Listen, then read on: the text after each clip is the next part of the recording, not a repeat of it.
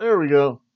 Hello, and welcome back to the Hobo and his girlfriend wrestling show.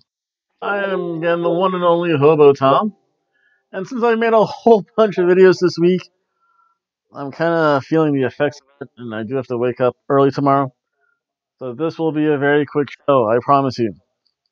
Again, I'd like to thank everyone for watching, and please like, share, comment, and subscribe.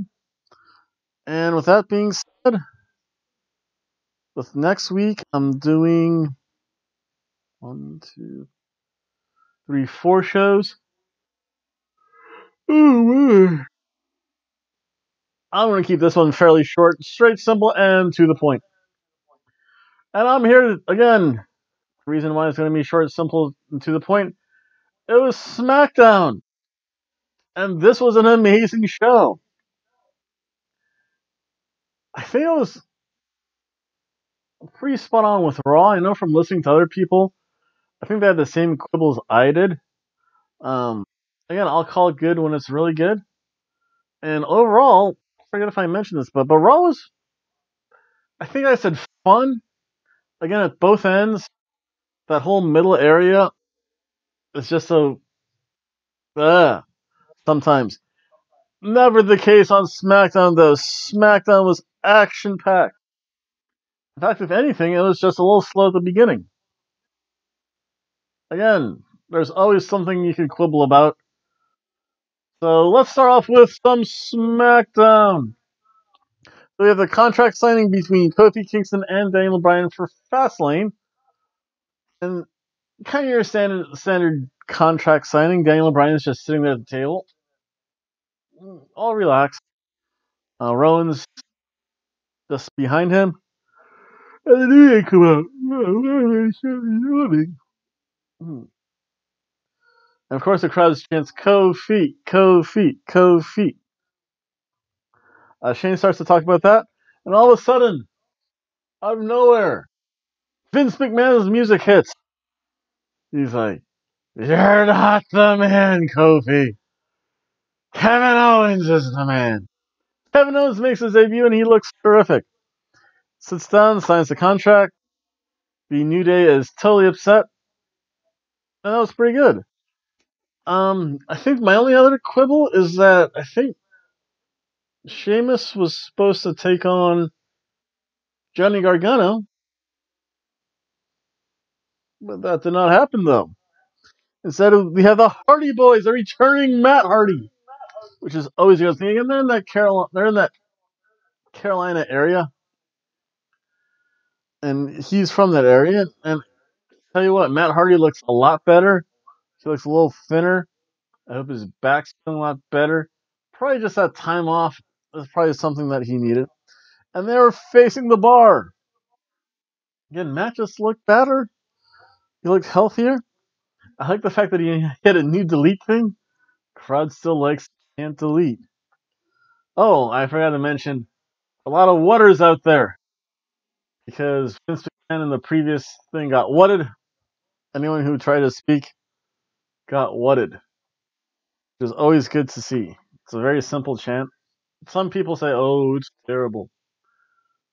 No, let the crowd chant what, especially if they're going to be the.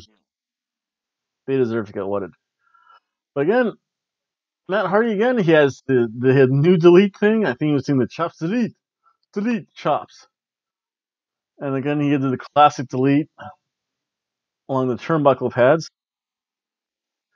I mean, I could spend probably 20 minutes going through this whole match. Fortunately, I want to keep my promise to you folks and only spend at least at most 20 minutes on this video. Maybe a little bit more when I start to do the editing processes. But again, this was fun though. They have amazing tag team acumen, amazing tag team chemistry. I mean, granted, they are brothers, so they really should have that. Again, just the way the flow was really good. That's nothing. That's not to take away from the Bar. Again, the Bar, very classic heel tag team work. If you're stuck in their corner, there's gonna be a distraction, and the other guy will just lay into him. Again, very classic work. I'll tell you what, this was a really good match. It was a fun match. Again, I could spend 20 minutes talking about this match, but I only have 20 minutes to do the whole show. So the Hardys won, with Matt doing the twist of fate, and then Jeff doing the swanton bomb. Again, a whole bunch of Jeff still doing this crazy off the top rope stuff. Matt, not so much. A couple times, I think Matt kind of held back a little bit. Instead of going to the top rope, he go to the second rope. Trust me, I've been on both ropes. Top rope, you look down, and you're like, whoa. And after a while, you're like, you know what? I'm going to tranquilo. The second rope's going to deliver just enough impact for what I want to do. But the Hardy Boys went over. Again, really fun match. I don't think Cesaro and Sheamus have had a bad match since they became the Bar. The Hardy Boys are the Hardy Boys. This is a very good surf and turf quality match.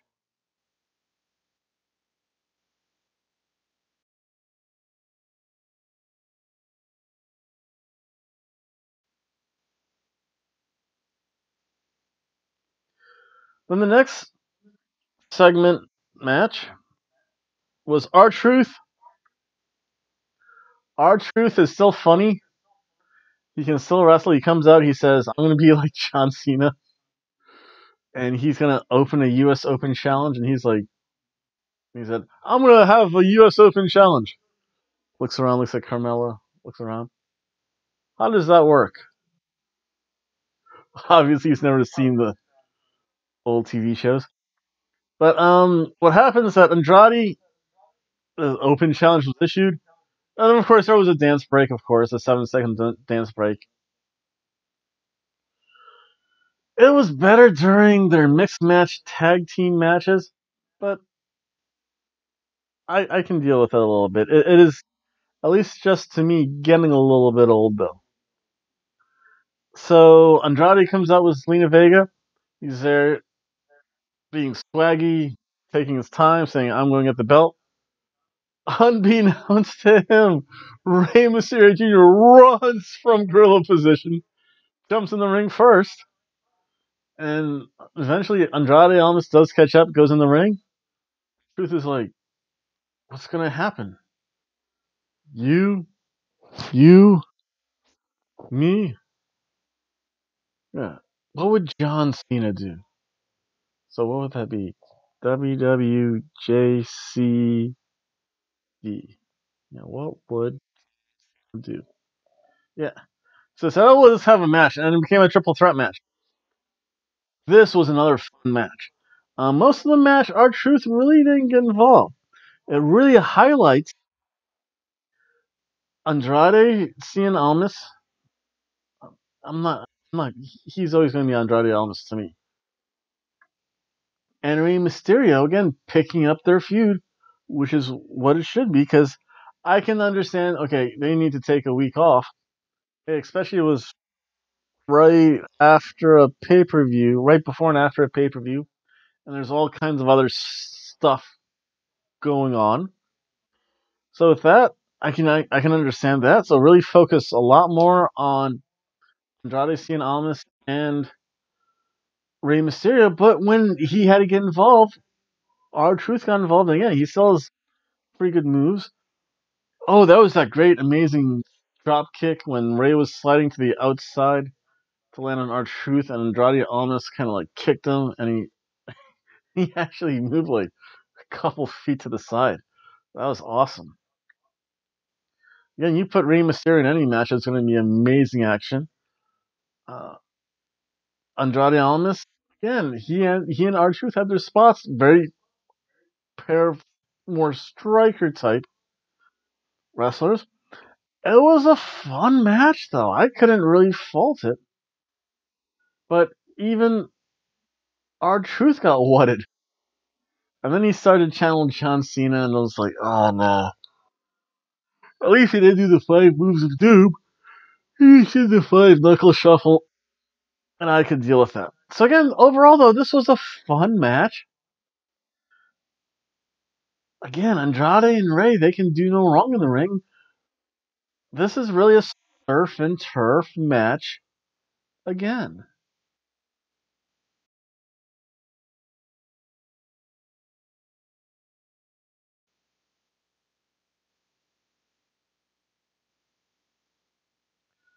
Then Charlotte Flair comes out, cuts a promo. Even she starts to get whatted. She's like, yeah, whatever. And then the crowd's like, oh, no, no, no, no, no. We shall be heard. Becky, Becky. It's like, I can't hear you. So that was pretty good. Again, typical heel promo. Charlotte can do no wrong on the mic. She's definitely her father's daughter. And the next match was Aleister Black and Ricochet versus Rusev and Nakamura. Shinsuke must have had some flashbacks to New Japan because he was delivering some heavy strikes, especially when he and Aleister Black were in the ring. Not so much with Ricochet, because Ricochet, when it was Ricochet and Nakamura, Shinsuke would get in his strikes, but Ricochet would always do something. He's that step or two quicker. Oh, and if you noticed in the little bar where it said the wrestlers' names, it was not the hashtag, but at King Ricochet. So that was pretty cool. So I wonder, oh, I know what title I'm going to give this. Cool. So I saw that and I kind of like, whoa, I like that. Because, I mean, I remember him as King Ricochet in New Japan and WCPW, and even further back as Prince Puma for Lucha Underground. So again, that was kind of cool. I mean, Ricochet, he knows how to sell an injury. For about 90% of the match, he was selling a leg injury. Because again, if you're going to ground a high flyer, just like Shinsuke Nakamura and Rusev really tried to do, they went after his legs, and it made sense. So he kind of slowed things up a little bit, especially if you saw his match when he was facing Leo Rush. He just seemed steps slower. Again, it was Leo Rush too. Leo Rush is like 10 steps quicker than everyone. Ricochet's 9 steps quicker than everyone. So again, very minor thing. Again, Rusev's pretty strong. He tried to go for the accolade on Ricochet. He kind of went out the back door. So that was pretty cool. Again, he showed his Hall Morris his power move set against Aleister Black that really works because there really is a size and a weight difference between the two. Not so Shinsuke, I think, was the tallest of the four competitors. Eventually, again, Ricochet can still do the flippy stuff. Nakamura is just harkening back to his days in New Japan Pro Wrestling with the striking between him and Aleister Black. And Aleister Black's finisher, that Black Mass, that's going to be one of those moves that replaces the RKO out of nowhere. Because all of a sudden, bam, he hits a Black Mass on Shinsuke Nakamura, match over. And it's always fun to see, especially if you have that unique of a finisher where it can come out of nowhere at any time. It's always good to see it actually come out of nowhere and at any time. And of course, he always does the flip in the ring. He and Nakamura had an exchange early on in the match where he did a backflip and went down to a seated position. And he just looked like he was enjoying himself. I don't know. No other way to say it. Again, this was, Mr. Black and Ricochet went over. Another surf and turf quality match.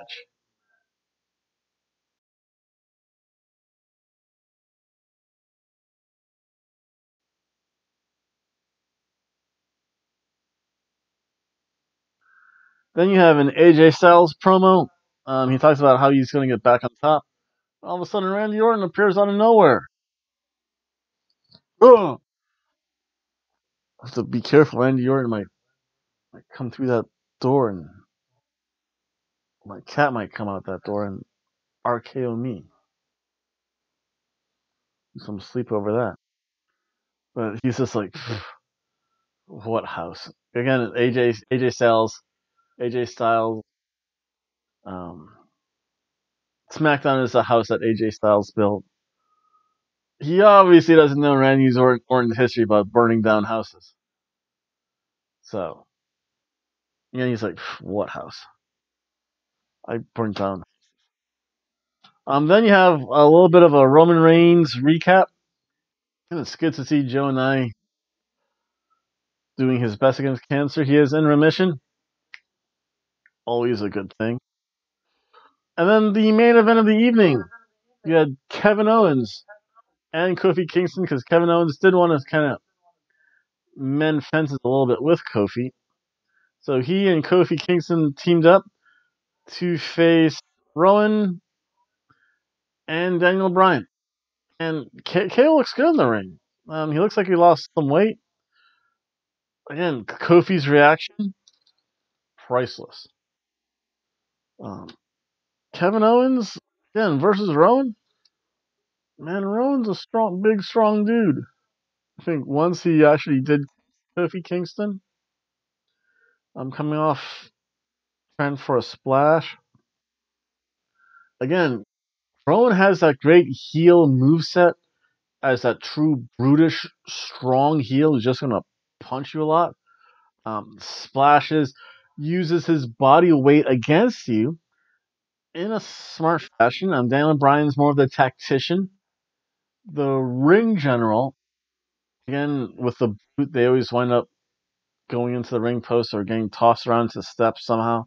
But they always run to the steps because the other guy just steps out of the way. But again, Daniel Bryan, he sells those movesets. He hit that great superplex. He took a roll up pin from Kofi and turned into the yes lock, whatever he calls it now. The one submission he uses. I mean, it was fun though. I mean, Kevin Owens can also still fly and do his flippy stuff. I like that. Doing as much as he did in Pro Wrestling Guerrilla, or more so in the indie scene, as Kevin Steen. I forget if he was in Chikara or not. No, Sami Zayn was. I think Chikara was just the East Coast version of Pro Wrestling Guerrilla, which was primarily out west. Man, this was a really fun match. Told a story. Um, Kofi Kingston was the reluctant partner. Kevin Owens is like, hey, I'm fences, even though I'm getting the title shot. So it'll be interesting to see what happens for Fastlane, because that's in 2 more weeks. So next week would be the go home. Would it be? Let me take a look at my calendar. Here, so we're here. Yeah, next week would be the go home show. So I guess it's going to be on March 10th. I'll have to do some research and look it up. But again, this was a really fun, good match. And again, this is a amazing surf and turf quality match.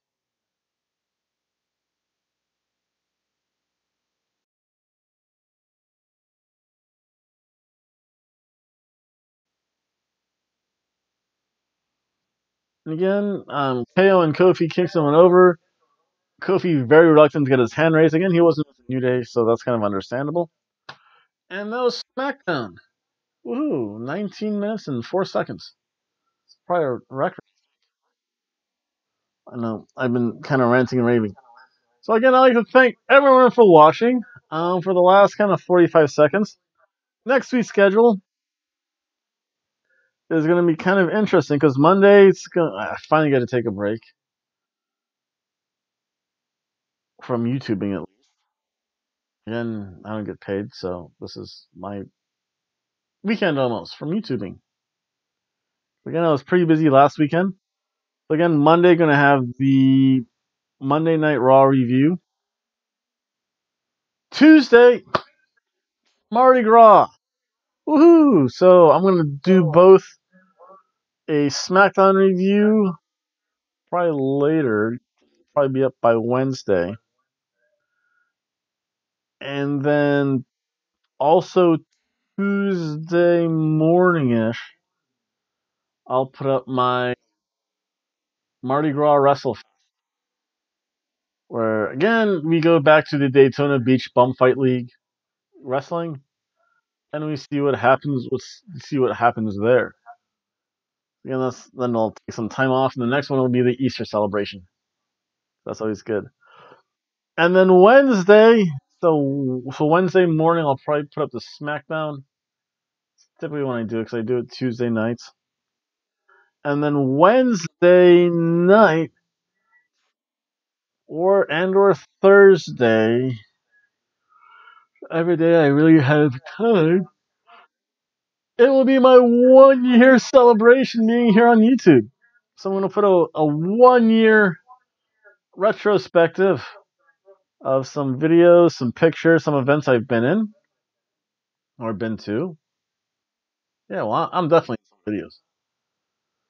So again, I'd like to thank everyone for watching YouTube. Again, all 33 subscribers, thank you so much. Everyone else who actually just spends a couple seconds, maybe a minute or two, I'd like to thank you very much, because it's kind of kept me going for 1 entire year. I'm actually amazed that I started this off in the first place. So to be on and still active on YouTube for a year, it's kind of amazing. Again, I'd like to thank everyone for watching, and have a good night. Bye.